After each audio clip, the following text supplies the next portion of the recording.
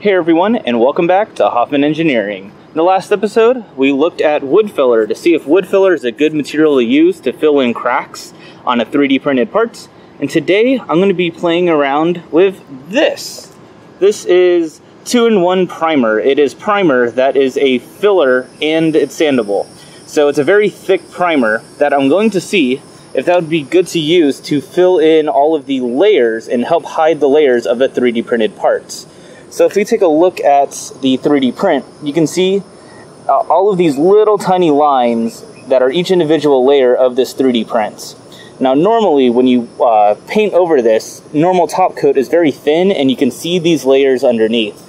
However, in order to get that to work, you would have to sand this entire helmet, all of the plastic, to get rid of that layers. So in order to help with that top coat, you would normally have to sand the entire helmet. Every square inch of 3D print would have to be sanded down to get rid of those layers. That is very time consuming, that creates a ton of dust that you probably don't want to breathe, especially if it's ABS. And it can be really tough to sand this really smooth. So I'm going to try this filler primer and see if that would help hide most of the layers. So I only have to sand, I'd still have to sand the entire helmet, but primer is so much easier to sand than 3D printed material. So I'm hoping that this would leave a good enough surface so I can just give a very light sanding and continue on to a top coat. So that is what we're going to try to do today, is try out this filler primer. Let's get to it. So first I want to take some video of how it is before. So if we look at the side of the helmet, you can see all of the individual layers.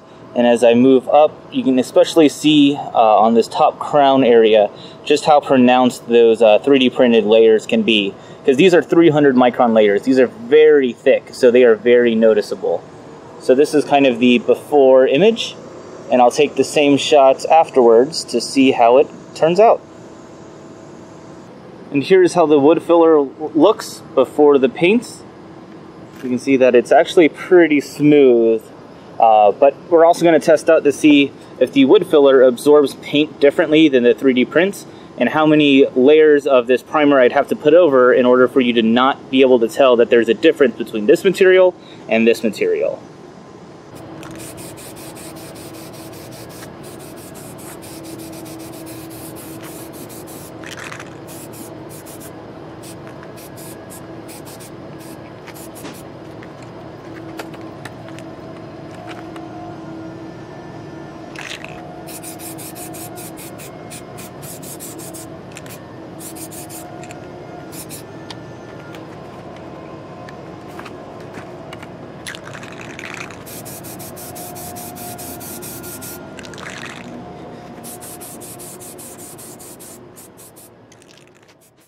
Okay, so the first light coat has been put on, and so far I really don't see a difference, but this is going to take a few more coats, so I'm not too surprised at the moment. You can see that it's starting to fill in the layers, but with one coat the difference isn't very noticeable, and you can actually see a lot of the imperfections now. So up here you can see that there's a layer split right up here that's very noticeable after the first coat of primer.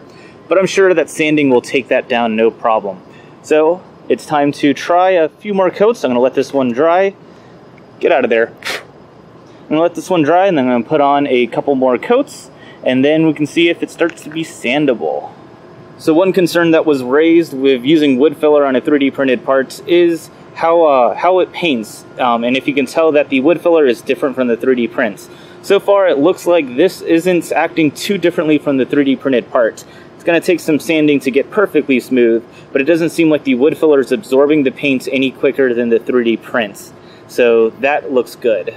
Okay, so I just finished the third coat, and this can is empty. So one can of this filler primer can get me 3 coats of paint on this giant helmet, which I guess is okay.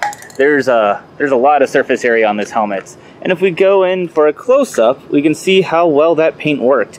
You can see that it actually works surprisingly well with 3 coats. So I have not yet sanded any of this. And you can see that it covered up some of the cracks that were there. There's still some cracks in the actual layers, that this did not fill. So I was hoping, so if we go up here, I was hoping that the filler primer would fill in some of these very, very small gaps. So I purposely did not put wood filler or any ABS slurry in these to see how the filler primer would work. And it doesn't seem to fill in those cracks, but we'll see how it is after I sand it. And the primer makes any flaws much more apparent. So just like any paint. So if we go up here, you can see that I had this layer splits, and I wanted to see what the filler primer would do with that layer splits, and it didn't fill it in. It just made it much, much more obvious, like any paint's going to do. So we'll see how that cleans up after sanding as well. So this paint is going to take a couple hours to dry, and once it does, I can come over and start sanding it and see if any of these layers that will still look like layers can be sanded out, whether that's layers caused by the 3D printed material itself, or rather the primer sitting on top of those layers. If it's the primer, it should be really easy to sand out. So that's the next step, is to wait for all of this to dry, and then we'll see how sandable this sandable filler primer actually is.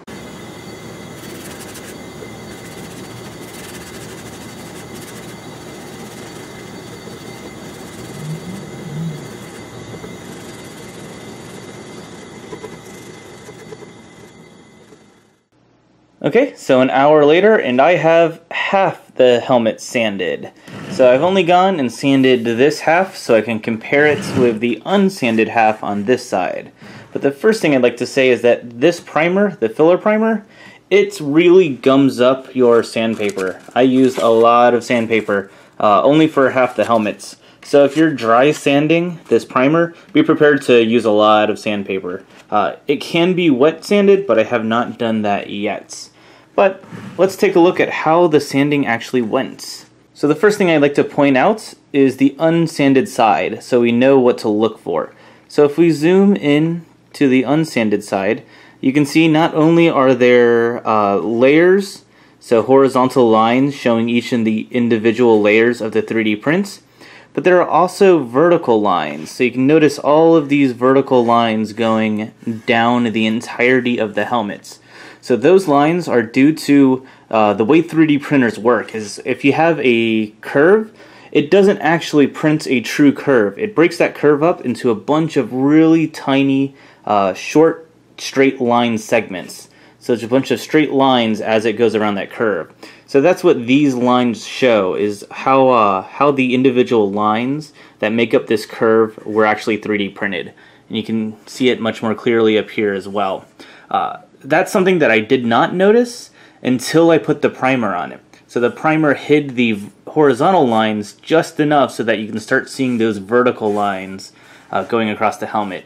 And if we take a look at this side that has been sanded, you can see that both the horizontal lines and the vertical lines are greatly diminished. So if we take a look at the front, you can see that the sanding really makes it smooth. This filler primer actually did a pretty good job of filling in those lines, and when you sanded it down, there was enough material to remove the primer and not really hit the 3D prints.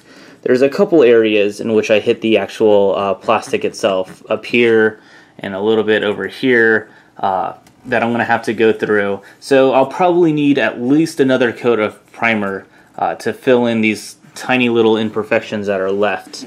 But for the most part, actually, it sands pretty well. Like I said, it does use a lot of sandpaper, so be prepared to go through a lot when you're sanding this. But on the most part, I'm actually really happy with the way that it's turning out. You can see that there's still some vertical lines, especially here where it actually hits the plastic itself. You can really see those vertical lines. But up here, I wasn't able to get as smooth of a surface as I was hoping for. So that's going to take some more sandpaper to really start getting the details here. But overall, I think that this filler primer is actually working out really well. And one more area to look at is this front section here. So if I zoom into the side, you can really see the layers on the side over here. And the corner is also raised because the 3D printer has to move over, stop, and then move across the front. And because it has to stop and change directions, a little bit more plastic gets extruded at the corners. So when we go on this side, you can see that in order to get a nice smooth surface, you're going to have to break through that corner bits and really get into that plastic in order to reach the primer of the straight sections here. And one last thing to talk about is the wood filler with the primer. So this area back here was covered in wood filler, and you can't really tell a difference, especially since it's been sanded. So that's not really a concern, is having the wood filler act differently and absorb more paint than the plastic itself. And if we go back over to the big area, so this area right here, this entire area is nothing but wood filler. And you can't really tell a difference. You can tell over here just because it hasn't been blended yet. But over here where it was blended, you can't really tell a difference. And this side hasn't been sanded at all. So even without sanding, the blending works really well. So that is not a concern. So feel free to use wood filler as filler for your 3D prints, and then just paint over it like you would normal 3D prints. So thank you guys for joining me trying out filler primer and seeing if it actually does hide the layer height and make it easier to finish a 3D print. I think it turned out perfectly. So thank you guys for watching. Please like the video if you liked the video, and be sure to subscribe to see more projects coming on the way. I'll see you guys next time.